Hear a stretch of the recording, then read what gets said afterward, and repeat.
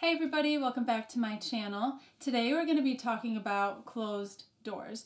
I'm sure many of us have heard the saying, if God closes one door, he'll open another. So that's kind of the topic that we're going to be talking about today. If you guys like this video, go ahead and give it a thumbs up. And don't forget to subscribe for more videos every Tuesday at 2. So there's a couple of reasons why God closes doors. One reason could be is to redirect us towards the purpose that God has written out for our lives. And where do I pull this from? I pull this from the book of Jonah. The book of Jonah, I feel like, is a whole book of just closed doors. One big, fat, closed door. So basically, God called Jonah to go to Nineveh. And Jonah was like, I don't want to go to Nineveh, so I'm going to hop on a boat and go the opposite way to Tarshish. And God was like, no. And then what happened was God sent this storm and the boat was going crazy. And then that storm was to indicate that Jonah needed to go back the other way, back to Nineveh. So the people on the boat threw him off because they figured out that he was the one who was causing this big old storm. And then this great big fish, oftentimes we know Jonah and the whale, but scripture never says whale. It just says great fish or big fish or something. Let's see exactly what it says. It's Jonah 1:17. And the Lord appointed a great fish to swallow up Jonah, and Jonah was in the belly of the fish 3 days and 3 nights. So just a little side note here. I thought this was really interesting regarding the fish. So fish is not limited to what is called fish today. Generally cold-blooded vertebrate sea creatures with fins and gills, but is a general word for an aquatic beast which cannot be identified further. However, a large whale, such as a sperm whale, could easily swallow a man whole. So that's where the whole Jonah and the whale came from, but just a little note for you guys, it just says great fish, but that's why they usually think it's a whale. So, besides the point. And then the great fish vomited Jonah on the land, and God was like, I need you to go to Nineveh. So he picked himself up and went to Nineveh. And then Jonah spoke to the Ninevites, and then they repented, and that's basically the story. I'm also going to put a link in the description box below that goes through the story of Jonah. It's done by the Bible Project. I highly recommend it to understand the book more thoroughly, but that's really the book of Jonah. So we can see just from that paraphrase, God had one direction for Jonah to go in. Just one. There were no other open doors. The only open door was to Nineveh, not to wherever he wanted to go, not to Tarshish. So God redirected Jonah, and he could be redirecting you. So if you find yourself like Jonah, trying to bust open those closed doors, trying to bang on those closed doors, trying to do whatever you can to open them, don't waste your time, don't waste your energy. And Jonah, I would imagine, had to pay some money to get on that boat. So we can see if we don't follow God's will for our lives, if we try to go opposite of what God wants, we'll waste time, we'll waste energy, and we really could be wasting money. There's a song by Elevation Worship called I Can't Believe. I'm going to put that in the description box below. And if you are having a hard time like Jonah was, I want to encourage you to listen to the song to realign your will with his. The chorus goes, I can't believe the price you paid for me, what you did not owe so that I could know you. How can it be you chose someone like me to declare your praise for the glory of your name? So when I heard that chorus, I literally started crying because the whole thing, literally, I can't believe you chose someone like me to declare your praise. Like, that's an honor. So just kind of sing it to yourself and listen to it and just have that heart shift, have that change, man. It's really such an honor. People search so hard for the purpose, and the fact that you have closed doors, that is a blessing. Okay, the second reason there could be closed doors in your lives is because you're not relying on God anymore. You're distracted by earthly things. You're becoming prideful, thinking that you attained all that you have on your own. And where am I pulling this from? I'm pulling this from Genesis 11, 1 through 9. Let's go ahead and read it. It's titled The Tower of Babel. Let's start at verse 1. It says, "Now the whole earth had one language and the same words. And as people migrated from the east, they found a plain in the land of Shinar and settled there. And they said to one another, 'Come, let us make bricks and burn them thoroughly.' And they had brick for stone and bitumen for mortar. Then they said, 'Come, let's build ourselves a city and a tower with its top to the heavens, and let us make a name for ourselves, lest we be dispersed over the face of the whole earth.' And the Lord came down to see the city and the tower which the children of man had built. And the Lord said, 'Behold, they are one people, and they have all one language. And this is only the beginning of what they will do. And nothing that they propose to do will now be impossible for them. Come, let us go down, and there confuse their language, so that they may not understand one another's speech.' So the Lord dispersed them from there over the face of all the earth, and they left off building the city. Therefore its name was called Babel, because there the Lord confused the language of all the earth.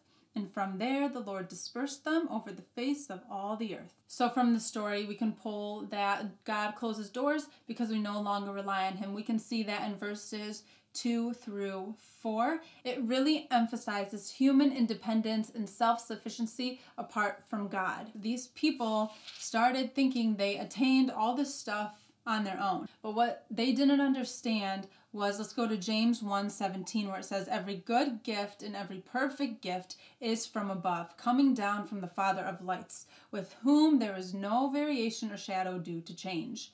And even in the story, we can see redirection as we did in the first story when we talked about Jonah. God was redirecting for his plan to happen. In verse 4, we see they built the tower in order not to be dispersed over the whole earth. But that goes against God's command that he gave in Genesis 1:22 and 28, Genesis 9:1, and Genesis 9:7. We see in those verses God had planned for the people to fill the earth. And these people were going against that. Basing it off of this story, one reason that doors could be closing is because of pride. In verse 4, we see that they wanted to make a name for themselves, so their desire was to be praised. So when God protects us against pride or self-praise, it's really for our own protection. So God could be closing doors too for our own protection. The third reason could be is you're just not ready. You're just not ready to walk through that door. It's just not the season. Let's look at Ecclesiastes 3 starting at verse 1. It's titled "A Time for Everything."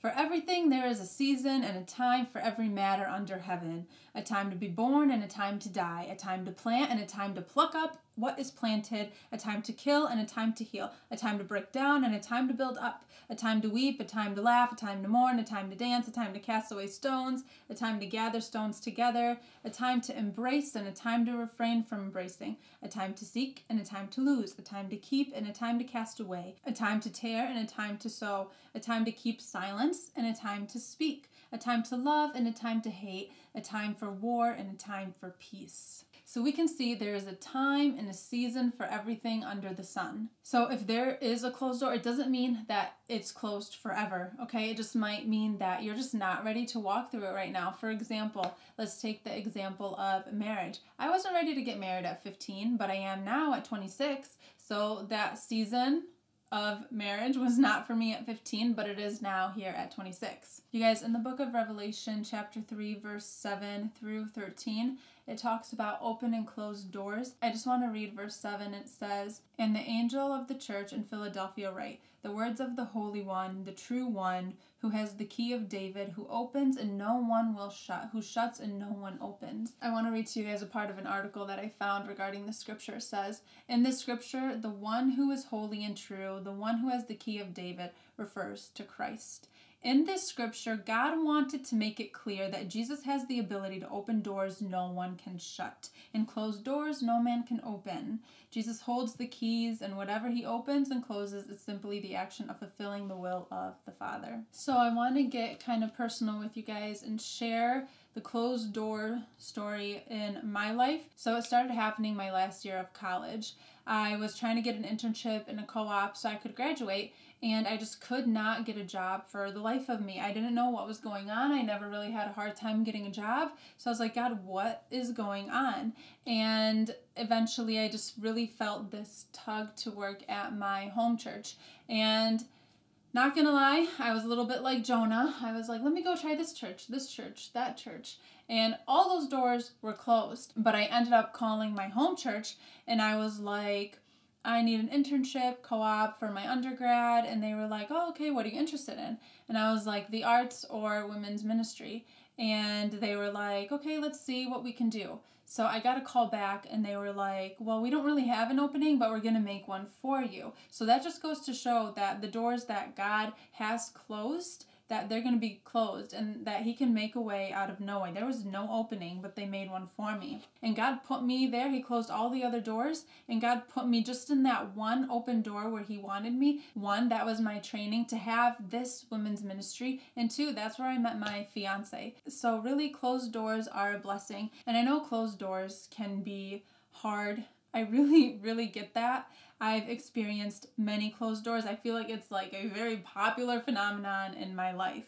And I did this Instagram post where I was kind of struggling. One morning I just woke up and I was like done fighting. The post said, Proverbs 16:9 said, we can make our plans, but the Lord determines our steps. And this is what I wrote regarding that scripture. I said, what happens when the dreams you had for yourself are not your reality? Are you someone who never thought you would be where you are today?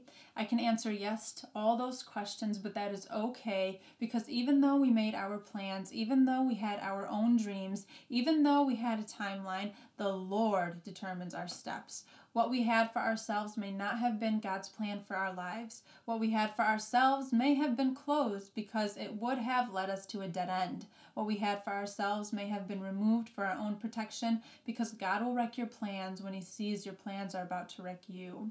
So be encouraged this morning. I wrote this in the morning. So be encouraged this morning. God has dreams for you that you could never even dream of for yourself. He is a good Father. Trust him. Not sure what steps to take or where to go or where your steps are leading you? Proverbs 3:5-6 has your answer. Trust in the Lord with all your heart. Do not depend on your own understanding. Seek his will in all you do, and he will show you which path to take.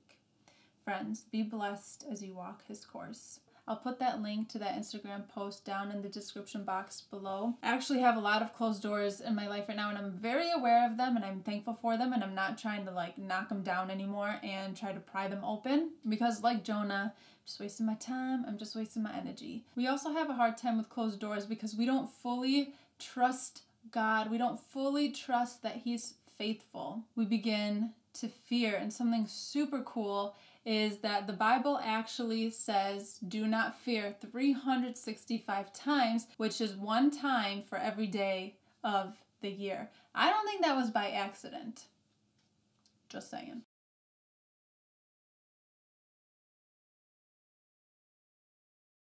You'll begin to know and you'll begin to appreciate those closed doors in your lives, because with them you'll begin to have this relaxed confidence about you, where you'll begin to know that what's mine is mine, what God has for me is for me, and it can't be taken away from me. So begin to have this relaxed confidence, because then we will truly trust the Lord, and we won't be jumping at every opportunity that comes our way, because we'll have focus. We'll know where to go and what God has written for us. You'll know your lane and you'll stick to it. But that's all I have for us today, you guys. If you like this video, go ahead and give it a thumbs up, and don't forget to subscribe. I upload every Tuesday at 2, and as always, you guys, don't forget to take time to spend time in the beautiful word. I'll see you guys next week. Bye.